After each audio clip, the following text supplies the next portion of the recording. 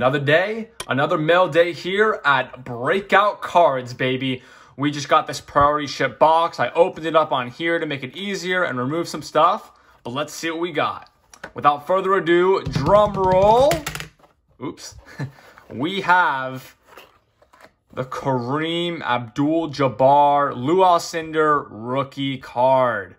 This one is super cool, and I got it off a Facebook group. It is at PSA 3. Check it out. I'm going to bring it a little bit closer to you guys so we can check it. Corner's not bad. There's a little mini indentation here, but it's not a crease. Nothing that goes across the card or anything. A little bit off center, left to right. Looking back down at the corners, there are little bits of just rubbish there, and you can see why that this did end up pulling a 3. And we're going to take a look at the back real quick.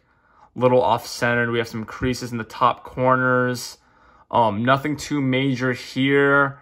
But yeah, again, with the corners, it's a very tough thing. I guess it was very tough to keep these in good condition when you collected them because they're just so very long. But this is a really cool card. This is one of my cards on my PC list I was finally able to get. If you guys were keeping along from the beginning, I said this was one of them on the list. And so far, there are 5 cards on my list, with one of them being the Julius Erving rookie, this Kareem rookie here. And then I believe I also was trying to get a LeBron Topps Chrome, which I haven't gotten yet. The Jordan card, which I also haven't gotten yet.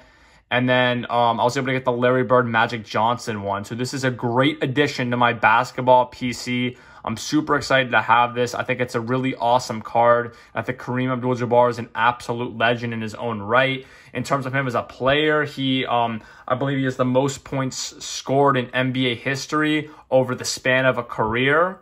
However, LeBron is on track to break that, so we'll see if that ends up getting broken or not. But it's pretty insane. This guy played in so many decades, from the Bucks going all the way to the Lakers, and I believe he won 5 championships in his career, which is really cool. And he's also famous, if you guys, and like most of you know, from his his famous sky hook, where he basically took the ball with one hand and just flicked it over his head. And it was a shot that was like almost unblockable. Like I know Bill Russell had a hard time guarding it, as well as Wilt the Stilt Chamberlain. Of those two, I also want to end up getting their cards, but I'm so happy to get this one first. I believe out of the 3 that I just mentioned, this one is a bit cheaper. And I've been trying to grab this card for a while, but the price was always just too high for me. It wasn't until I got enough capital that I basically went ahead and said, you know what, I'm just going to have to pull it here. I really want this card. I've been looking at it for a while, and I finally found just a little bit of a deal for someone to come a little bit off market for me, to the point where I said, you know what, I'm just going to go ahead and accept it and take the card. But yeah, here it is, everybody. One of the tall boys from '69.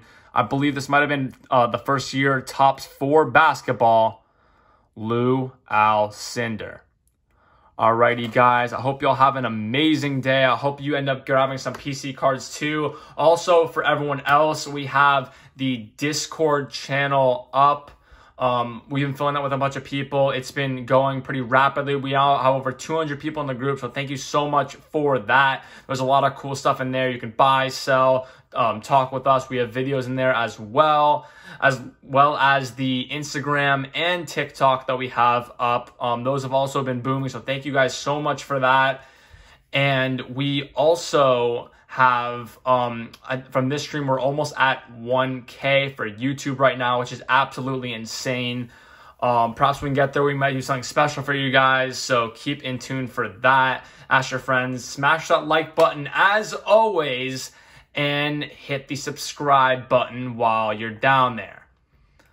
Also, little PS before we get to the end of this video. Everything that Ryan said about that video of him selling his collection off was just for April Fools. It was a joke. He obviously doesn't mean that cards are not just cardboard to him and they're not worthless. Like, he just made a funny video for that. And some of you guys got it, but for others who thought, oh, these guys just ruined it for the money. No, we actually do go in and collect, and that was a funny little April Fools video. So we hope you got a good laugh after that, and have an amazing day. Happy collecting, and Breakout Cards out.